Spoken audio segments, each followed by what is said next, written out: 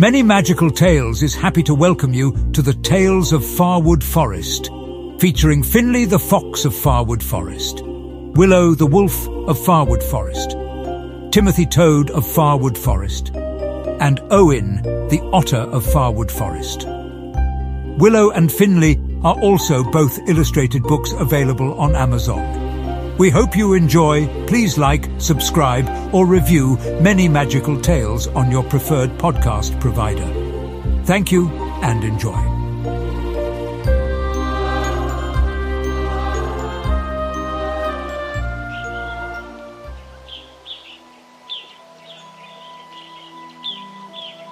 You are listening to Finley the Fox of Farwood Forest. Finley the Fox loved to run and to play. He chased mice, birds, and rabbits around every day. He played in the meadows and bathed in the streams, and napped by trees in shining sunbeams. Finley never strayed too far from his home, from the safety and warmth in his den from the cold. Occasionally, he had to run away from big and scary wolves, or the angry deer who loved to try to squish him with their hooves. But one day he wandered too far from his home, and the wolf pack of the forest had found him all alone. The wolves said to Finley, "You know, these are our woods. We told you stay out or we'll keep you out for good." But Finley Fox just laughed and laughed, then turned around and ran and said, "Well, you can try to catch me if you can." He ran through the bushes and under the trees, through the hollow logs and over the leaves. But still, the wolves kept up the pace, and Finley started to lose the race. Finley was calling for help. He was scared when suddenly there came a large angry bear, who chased off the wolves with one mighty roar. He stood on 2 legs, then dropped down to 4. What is your name? What are you doing and why have you came? Finley was scared but thankfully saved. He told himself that he has to be brave. He asked the bear to tell him how to get home. He lived by the water as much as he knows. The grumpy bear stared down with a scowl. How should I know? You must see the owl. Go down the trail to the giant oak tree, and maybe he'll tell you where you're meant to be. Finley walked alone and saw the fireflies rise and the twinkling white lights all appear in the sky. He heard crickets playing the song of the night as he walked along the path under the moonlight. Finley arrived at the tree and sat down below. "Mr. Owl, tell me how to get home. I must know. I'm Finley Fox from the far side of the forest." In the background, cicadas crescendoed a chorus. The owl was silent, then finally spoke. Not all is lost. You must hold on to hope. Just follow the brightest star that you see. When you reach the stream, almost home you will be. The fox thanked the owl and went on his way, keeping an eye out for wolves, but the wolves were away. He snuck through the bog, said hello to the frogs, and snuck through the logs and stirred up the moths. He heard bats up above, waking up to the night, and thought to himself, what an interesting sight. He climbed over logs, ran, jumped, and hurdled. He even startled a wandering box turtle. He followed the brightest star till the end, when at last he finally reached his nice, cozy den. The end.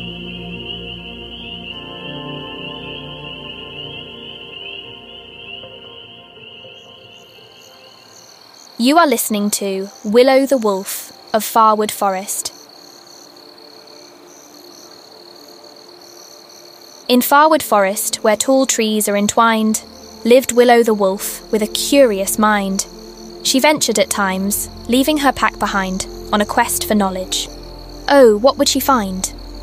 What made the wind and what were the stars? She loved exploring the world in her forest backyard. She found an old tree that was brimming with life, that was full of such beauty that it glowed in the night. She listened to the owls and listened to the crickets. She listened to tree frogs sing, croak, and ribbit. Willow the Wolf would wander in the wild. Even though her pack could be vicious, she was generally mild. Willow was young, she was still just a pup. Every night the moon came, she would love to look up. But one night she noticed the moon was all gone, and the night was pitch black, and something was wrong. The wolf told her pack she would be back soon. She was going to find who had stolen the moon. The wolf pack wondered just where she had gone, but they knew her curiosity could not be undone. She crept through the trees until she found the trail. She then noticed behind a tree was a fluffy, striped tail. It was Rachel Raccoon digging around for snacks. Rachel was startled at first, then she relaxed. "Have you seen the moon? It's gone from the sky," Rachel said. "Very curious, Willow. No, I don't know why." "You do know it does that every once in a while." "I know, but who keeps taking it? I must ask them why." The wolf said goodbye, continuing to investigate. Soon she came upon a split in the trail and had to hesitate. She did not want to get lost alone in the woods. If she didn't return to the pack soon, it wouldn't be good. She smelled something close and found an opossum with her brood. She said, "Miss Opossum, have you seen the moon?" But the opossum just saw a wolf and ran away fast. The opossum did not want to end up a tasty snack. Within minutes, she ran into a grumpy old badger. When she asked about the moon, he said, "Get out of my way, what's it matter?" and walked away grumbling that the wolf was being rude. Willow was running out of ideas on what to do, when suddenly she heard a call from off the road. It was Finley the fox who noticed the wolf was all alone. Finley said, "Are you okay? Are you lost? Do you need help or guidance?" "Someone stole the moon, and I really need to find it." He said, "No one stole the moon." As he kept on looking back, Finley remembered his last encounter with an entire wolf pack. The moon moves in cycles, and it changes every night. Sometimes it's at full strength, and sometimes it has no light. Give it a night or two, the moon will be back to waxing. Then Finley said goodnight. Talking with wolves was not relaxing. Willow heard her pack howling from far in the distance, and she was starving for dinner and didn't want to miss it. A few days had passed, and the moon had finally returned, and Willow was happy about the new things that she learned. Willow was happy, wild, and free, roaming the woods, the streams, and the trees.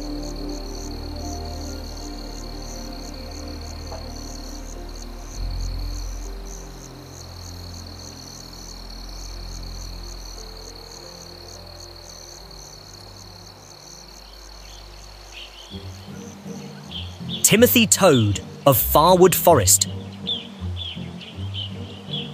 Timothy Toad was a stout little fellow who never was worried and always was mellow. Sometimes when he chirped, he wished he could bellow, like the giant bullfrog in the stream in the meadow. Timothy loved to look at the sky and just think. He also loved eating bugs and worms that were pink. He loved humming songs he made up to himself, and rain in the dirt was his favourite smell. Sometimes he'd watch the stars twinkle in the sky. He'd listen to the night creatures start their nightly cry. He ate every bug except the beautiful fireflies and liked relaxing and watching them lift off in the sky. When the sun came up to start the day, he'd hop around and say, "Good day," and then he'd play. He'd catch some tasty bugs and have a juicy snack. Then he'd take a long nap beside a log stack. Sometimes he wished he had wings and could fly like a bird, even though his friends laughing told him that's completely absurd. Whoever heard of a high-flying toad? And what would happen to you if you landed in the road? He thought, my friends have no imagination in their minds. I could fly high in the sky and I'm sure that I'd be fine. Maybe I could ask the owl or ask one of the eagles. Imagine me, flying in the sky, majestic, bold and regal. "Good evening, my good eagle. Would you help a fellow out? Would you mind taking me for a flight so I can have a look about?"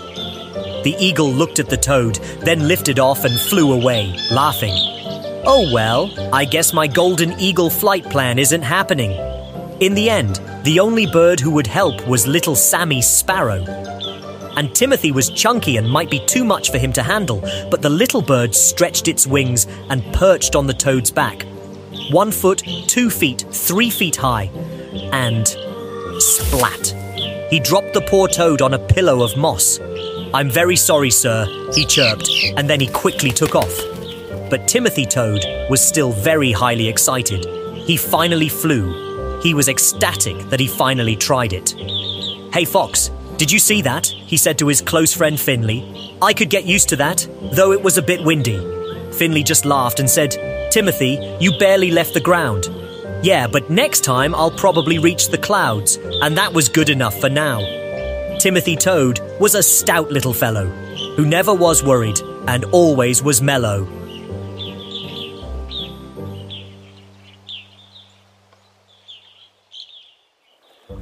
Owin the Otter of Farwood Forest. Owin the Otter was one of a kind, quick as a whip with the sharpest of minds. He joked with the frogs and riddled the toads and could balance a rock on the end of his nose. Sometimes he floated for hours and hours, and his favourite weather was summertime showers. Sometimes he rolled around in the flowers or stacked his flat rocks into neat little towers. He loved his songs about delicious fish dishes, and come mealtime food was serious business. But on this morning he woke and noticed something was weird. His lovely little stream had all but disappeared. It would have been a mystery if this wasn't the 10th time. Owin had had enough. He was going to lose his mind. He was trying to keep calm, but he was building up steam. That hollow-headed, log-loving, flat-tailed beaver has blocked up my stream. This time he's going to get a piece of my mind. I'm going to drill it into his head that this isn't fine. I thought I told you 100 times you're ruining the woods. You're blocking up my water. This isn't any good. Oh no, I'm very, very sorry, the beaver said for the 10th time. I don't know what's wrong with me. I can't help it. I don't know why. I just see flowing water and I know it needs to stop. So I just get to chewing until the water flow is blocked.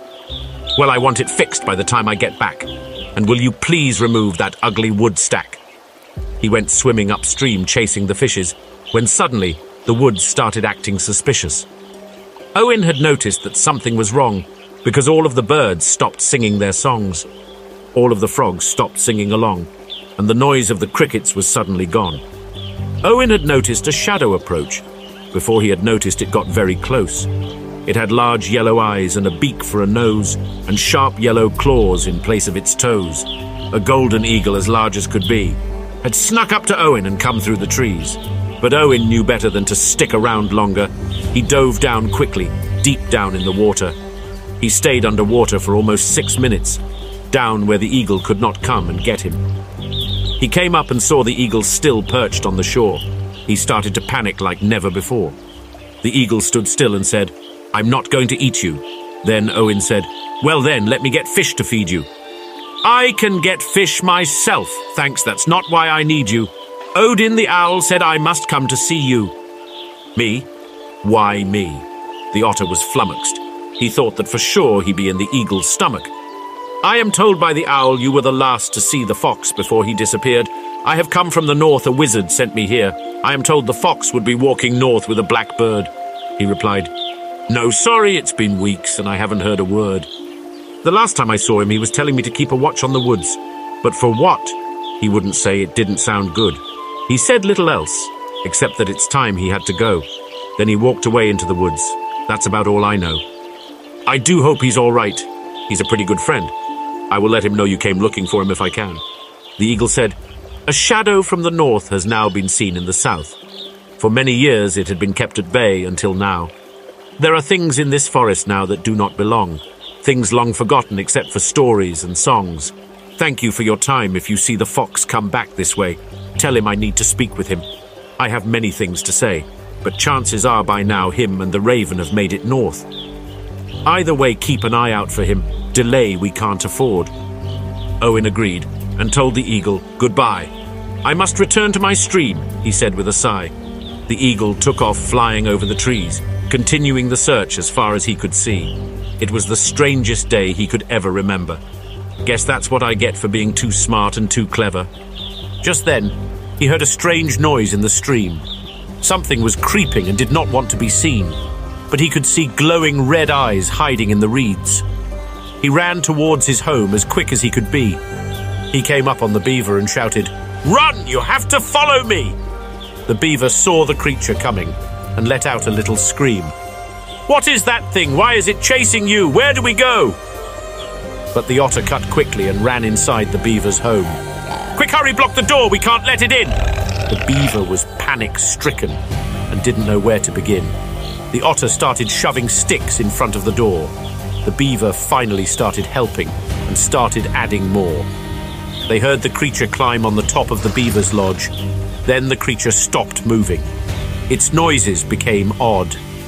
They heard wings of something from above, and the creature's noises paused. The golden eagle had returned and grabbed the creature in its claws. It took off into the sky and flew away, carrying away the Whitkers. The beaver said, "That's the strangest thing that I've ever witnessed. And that's saying something if you've ever met my family." Owin said, "Well, I guess we're safe for now, as safe as we can be." Owin told the beaver to keep an eye out and be wary of strangers. "I believe this is just the very beginning of the darkness and danger." The beaver just chuckled and said, "Well, at least now we're friends." "Maybe, but that all depends on if you block my water up again."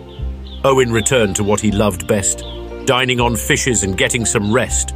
But from then on out, he cautiously kept out an eye for the eagle or the fox to come back at any time. The end. Thank you for listening to the Many Tales of Farwood Forest Part 1, brought to you by Many Magical Tales, written and produced by Christopher Durr.